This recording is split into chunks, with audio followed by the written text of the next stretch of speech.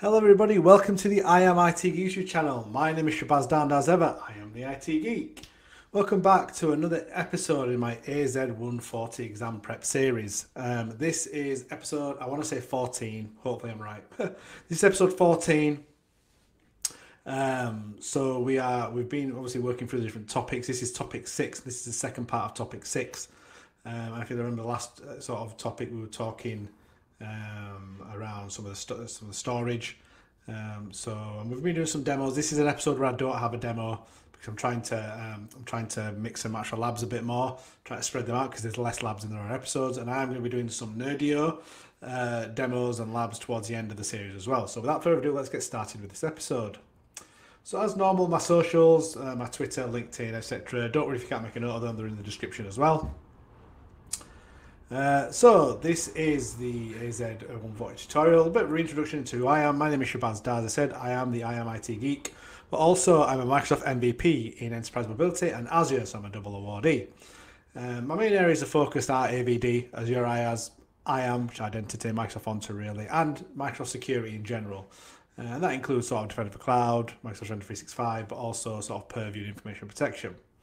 I've been working with Azure Virtual Desktop since its inception, really. And again, I've got a book that on this topic as well. So I'm a published author. I've written 2 books. One of those books is on the AZ140 study guide. You can get that in the description as well. So please feel free to buy that. As I mentioned, this is the Configuring and Operating Microsoft Azure Virtual Desktop series. So today's episode, we're going to be talking about, which is topic 6, part 2.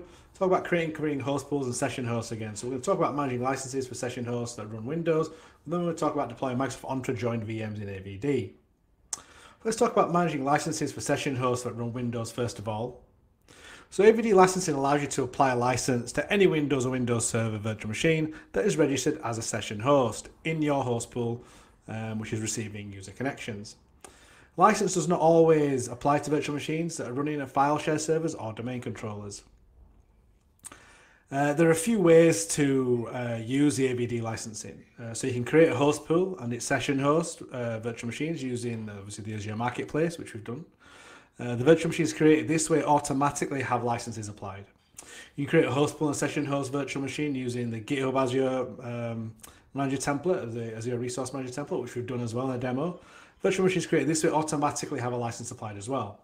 Or you can apply license to an existing session host virtual machine, and there's some instructions through PowerShell that you can follow there. And you can see at the bottom of the screen as well the slide we've got. That's the how you apply a Windows session host license there.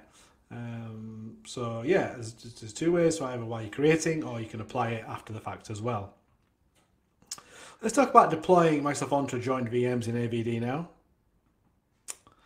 So what we see is this is like an overview for sort of deploying and accessing Microsoft Entra joined VMs in AVD, the virtual machines can also be automatically deployed into Intune as well when you add it to AVD. The configuration that we see in the slide supports Microsoft Entra joined VMs for personal desktops with local user profiles, for pool desktops, so like I could use as a jump box.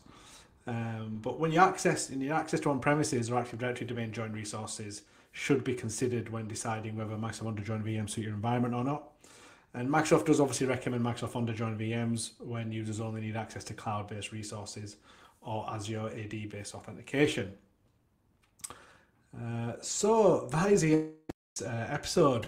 Quite a short episode. It's just theory-based, unfortunately. Like I said, we will be doing a lab in the next episode, which will be start of topic 6, I believe. Topic 7. So yeah, thank you very much for watching. Hopefully you've gained something from that. By all means, drop me a comment if you'd like to see, it's going to go into a bit more depth about any topic we've covered in this episode. Please do like and please do subscribe on my videos. I'm obviously trying to grow my channel. I appreciate everyone's support. Loads of useful links in the description. A link to my socials, as I mentioned. A link to the GitHub repository where you can see all the labs. Please do complete all those. A link to MeasureUp's discounted Microsoft practice exam for this exam. For this one as well, so the AZ140 practice exam. So MeasureUp obviously the official partner for practice exams, so please do take a look at that. I definitely recommend investing in that. And also a link to my book as well. So I did a book on the AZ140 exam prep. So by all means, invest in that if you feel it's going to help you. I obviously recommend it. So thank you very much for watching. Until next time, goodbye.